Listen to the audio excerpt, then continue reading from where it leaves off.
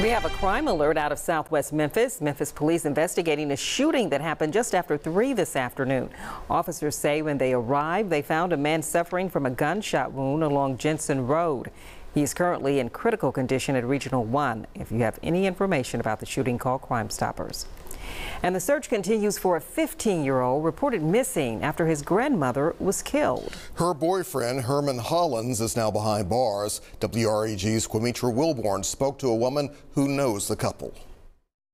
He talks to me every day about that baby. Some if it ain't about her, about the baby.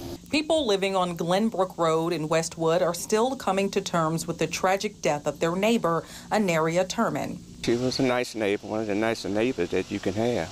Memphis police say Turman's body was found in a wooded area at Silas and Ayers last Thursday. An autopsy revealed she was shot in the back of the head.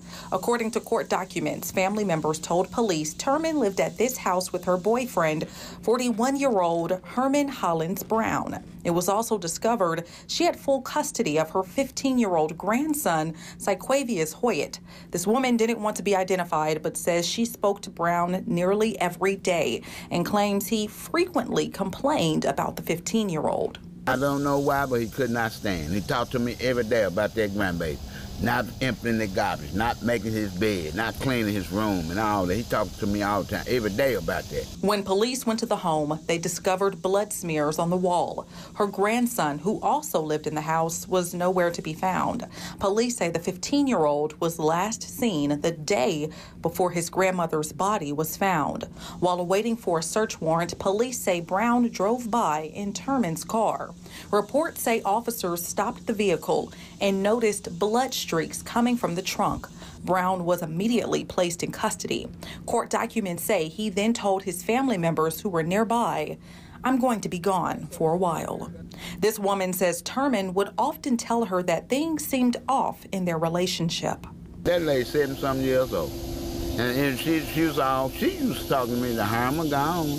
I don't know where Herman is, but he won't say nothing to me. Inside the home was a gruesome, bloody scene. MPD says officers found a metal fragment from a bullet projectile next to a pool of blood in the bedroom. Turman has since been charged with first-degree murder and abuse of a corpse. Reporting in Westwood, Quimitra Wilborn, WREG News Channel 3. Brown is currently being held without bond. If you've seen Hoyt, police are urging that you contact MPD or the Tennessee Bureau of Investigation.